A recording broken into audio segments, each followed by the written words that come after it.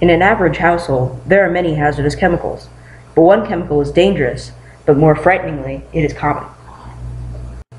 Sodium hypochlorite, more widely known as bleach, is used by most people in a diluted form as a disinfectant or as a color remover.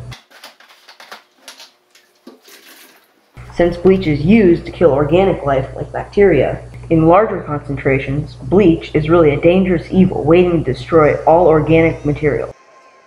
If household bleach gets on your skin, it can irritate, burn, and cause rashes with blisters. Bleach is constantly decomposing and giving off chlorine gas, which is dangerous by itself, because if chlorine gas is inhaled, it can cause shortness of breath, bronchitis, and pulmonary edema, which means fluid building up in the lungs.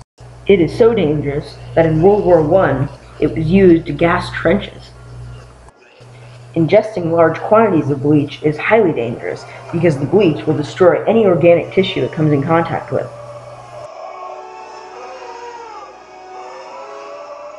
Finally, bleach has the ability to cause irreversible damage to the eyes and can even cause complete blindness.